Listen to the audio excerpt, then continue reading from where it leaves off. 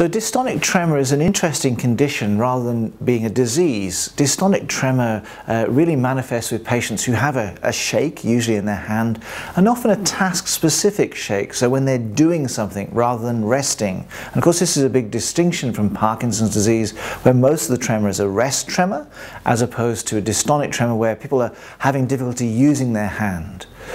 The cause of dystonic tremor isn't really well known, but it doesn't seem to be degenerative, so cells aren't dying in the brain. It might be the fact that a little damage has been done, tiny blood vessel gets blocked off, or alternatively we see it in patients who might have a specific profession, bricklayers or musicians, where they're doing a repeated action that they don't think about repetitively. Interestingly, what causes the tremor is this dystonic phenomenon, and dystonia is something that you may not have heard of, but you will have heard of dystonic conditions such as writer's cramp or torticollis.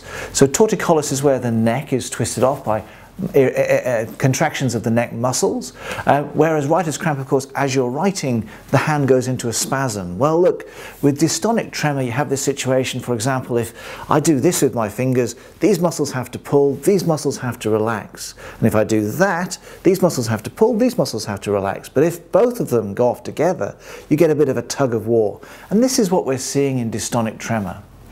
It doesn't usually progress like one of the degenerative diseases of the brain, and often we can relieve the symptoms with some tablets or other simple measures.